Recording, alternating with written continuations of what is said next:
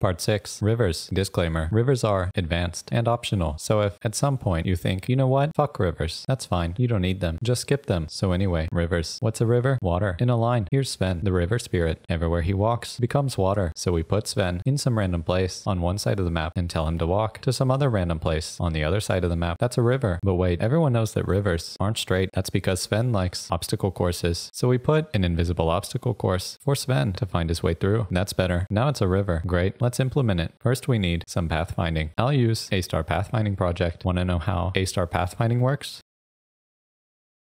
Open Unity. Create a game object. Call it Pathfinder. Now add a Pathfinder from A-Star Pathfinding Project to the Pathfinder game object. Click Graphs. Add a new graph, a grid graph. Set connections to 4. Turn off collision testing and height testing. Now open grid. Import Pathfinding. Now create a function. Generate rivers. Call it before the other functions. Now let's configure our Pathfinding grid. Set its center and size. Scan. Remember drawing gizmos? Delete that. We don't need that. Open Unity. Press play. Turn on gizmos. Click Pathfinder. Check Show Graphs. See that blue grid? That's our Pathfinder grid, but it needs obstacles because Sven likes obstacles. Open grid. Create another noise map by copying the previous one, but it needs a different scale. So create a float. River noise scale. Let's go with 0.06. We'll also need an int. Rivers. Let's go with 5. Loop through the noise map. Anything under 0.4 is an obstacle. Don't forget to flush the updates. Open Unity. Press play. See those red squares? Those are obstacles. Now we just need Sven to do his thing. So open grid. Now for every river, choose a random start location and end location. Now calculate the path. Iterate over the path. Convert it to water. Way to go, Sven. Go back to Unity. Press play. Turn off gizmos. Look at those rivers. Now what about colors, lighting, post-processing? You know, graphic stuff to look like this because you were promised this. Watch part 7. Have you heard of my game, by the way? Orsted.